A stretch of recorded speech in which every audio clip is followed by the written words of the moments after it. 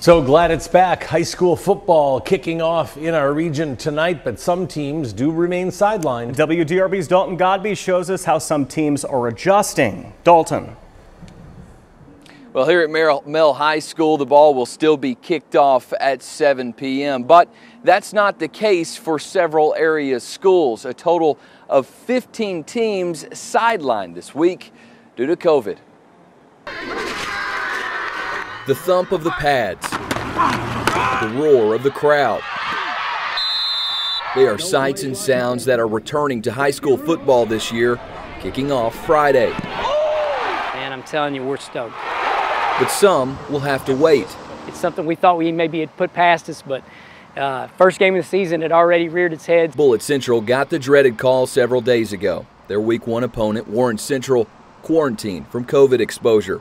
The game was canceled. If we had, a handful of kids all of a sudden have to be quarantined, we can still survive and fight on for the next week. But yeah, I think for some teams it's going to be a problem. It's going to be a real problem. Several Louisville schools found out their teams would be sidelined too. Southern, Moore, and PRP all out. In the cases of those three teams, it was determined that the teams would have to quarantine. JCPS adhering to policy, using lessons learned from last season and making sure the spread doesn't continue. We're conducting our protocols the way we're supposed to, so we can quickly identify who may need to quarantine and who may need to be isolated, and make those adjustments and make that known so that we can keep everyone as safe as possible.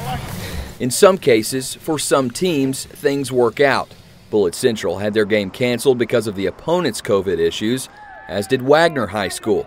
The two teams now meeting at the last minute, still getting a chance to kick off in Week 1. We're trying to push forward this year just as if it's normal. Just like they're made on the field, this year will require adjustments, but districts and teams say they're ready to tackle the challenge. Outside Friday night, it ought to look and feel a whole lot more normal.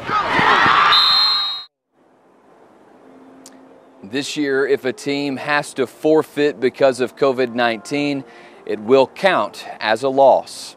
Reporting live at Mel High School, Dalton Godby, WDRB News.